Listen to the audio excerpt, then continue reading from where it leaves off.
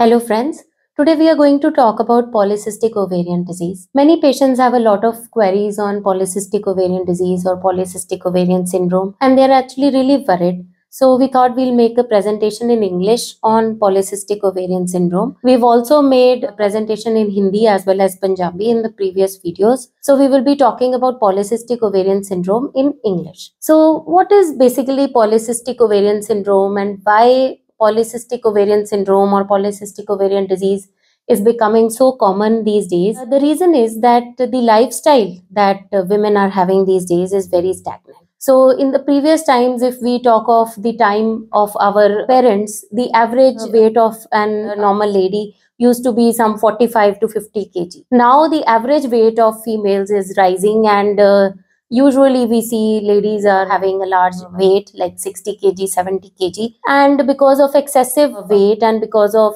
lifestyle issues, polycystic ovarian syndrome is rising these days. What is happening in polycystic ovarian disease or polycystic ovarian syndrome is that the ovary gets confused. A lot of follicles are developing, but none is reaching maturity. So a normal lady has regular periods because the egg starts increasing in size and the egg becomes mature and it ruptures and regular periods come. But in polycystic ovarian syndrome, the ovary has large number of follicles and these follicles are in a state of stagnation.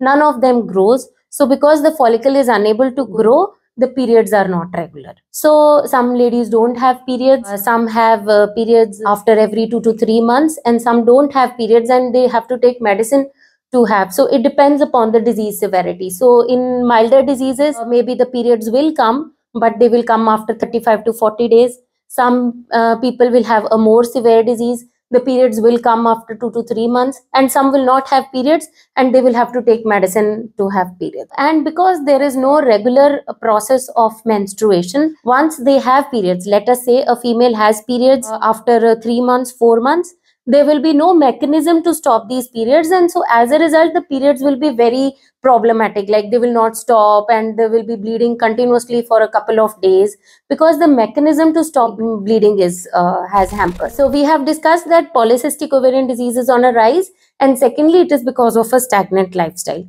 Thirdly, genetics also plays a role. Ladies who have polycystic ovarian disease have a high likelihood of transmitting it to their children. If some patients come to us with polycystic ovarian disease, they will say that my mother also had a similar problem. So genetics also has a role. So according to the criteria, Rotterdam criteria, the polycystic ovarian syndrome has 3 main things. One is irregular periods. Second is the polycystic ovaries on scan. And third is hyperandrogenism, which is seen in the form of excessive male pattern of hair growth.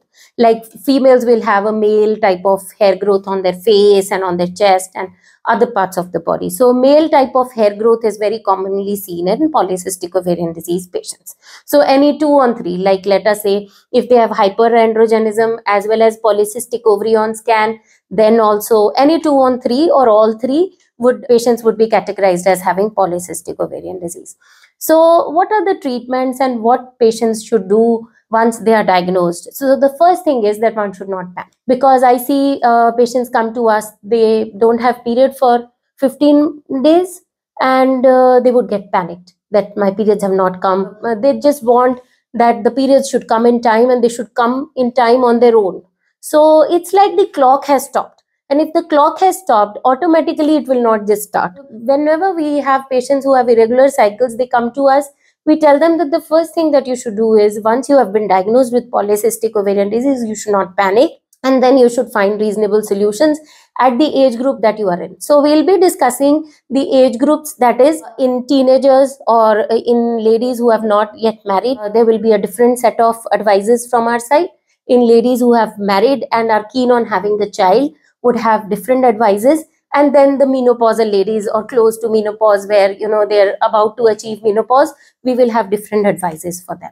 So in case of teenagers, like when teenagers come to us with symptoms of polycystic ovarian disease, we tell them that you should have good lifestyle.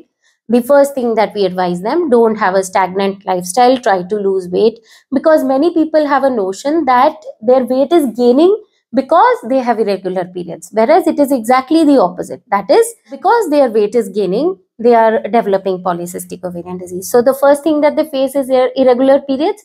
So we tell them that don't expect periods to come on their own. You can have a medicine to get your periods. So if one has 3 to 4 periods a year, that is enough. So it should not be that in patients who have polycystic ovarian disease, they get panicked every month that every month the periods should come. If they are not coming, every 3 months, 4 months, if the periods are coming, even if you're taking medicine to have your periods, it's okay. So 3 to 4 periods a year is enough. And we tell our young patients to have a good lifestyle, to avoid outside junk food, to avoid a chemical exposure like cosmetics and overuse of perfumes. We tell them to avoid all this, and then have a good lifestyle in form of exercise and diet. And then if they don't have periods, they can take medicine to have periods. And if they have excessive hair growth, once their lifestyle modifications start, they will automatically have the rate of growth will reduce. And if it is not being managed, they can use some waxing or some laser treatments to get rid of the extra hair. Then when we talk of the ladies who are keen on having a baby, so the first thing that one should know is that polycystic ovarian disease is not an indication for IVF. Most of the patients with PCOD are sorted out without IVF. So that's like a good news that we don't need IVF, because many people come and get panicked that, we might need IVF. So how do we go about an infertile patient who is keen on getting pregnant? So as we said, that periods are not regular, so egg is not being formed. So what we do is we push the egg to development and then tell them good days to try naturally. And most of the ladies get pregnant with simple ovulation induction drugs. However, there are 2 things that need to be good before we say that yes, you will get pregnant. The first is that the husband's semen analysis should be good and the tubes should be patent. So if the tubes are patent and the husband is good and the lady has polycystic ovarian disease and she is young, then a simple ovulation induction. So what is ovulation induction? We give oral drugs and sometimes injections to make one egg, and we rupture that egg and we tell the patient to try naturally in those days, and most of the times they conceive. So these cycles can be done back to back or with a cycle of break, and 5 to 6 cycles or 70 to 75% of the patients will conceive. If one has a tubal problem or if the male is not good, then it might form an indication for IVF, but PCOD would not be an indication for IVF in that case. Now, if patients don't get pregnant by ovulation induction and try naturally, then we move on to the next step, and then these patients might land up in doing an IVF. So what are the reasons in patients who are having polycystic ovarian disease but are not getting pregnant with the try naturally cycles is that either their system is not working, that is the tube is not catching hold of the egg and embryo is not being formed and it's not coming to the uterus, or there could be problem in the egg quality. 10%, roughly 10% of the patients of PCO might be having egg quality issues, and these are the ones who might not even get pregnant despite doing an IVF. They might not form good quality embryos. Some 20 to 30% of the patients would get pregnant with IVF. So this is how we treat. So let's just revise. So patients who are keen on having pregnancy, the first thing that we do is we do ovulation induction and try naturally, provided the tubes are patent and the husband is normal. And then if the patient does not conceive in 6 cycles, then we take them forwards towards IVF, and a few of them will get pregnant and some of them might not get pregnant with IVF also because of poor quality. The point is that PCO patients have a good likelihood of getting pregnant naturally with simple advices of a fertility consultant. So what about patients who are in the perimenopausal age? What are the advices that we give them if they have had PCOD in the previous times? So if they have had PCO, we tell them that you have a very high likelihood of developing hypertension and diabetes. So these are the things. The lifestyle modifications will continue in that age group also. So once one had a child, then later on for the long term, for lifelong, they should continue with the lifestyle modification, that is a good diet and exercise, which will help them in avoiding diabetes and hypertension. So maintaining a good ideal body weight and having a good lifestyle will help them avoid developing diabetes and hypertension later on in their life.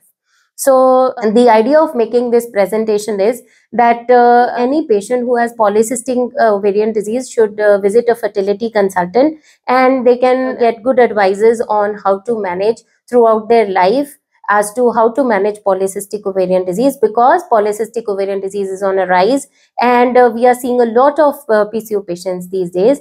And we also get patients who tell us that we get couples who come for advices, premarital advices, as to this lady does not have regular periods and she has PCOD, what is her prognosis?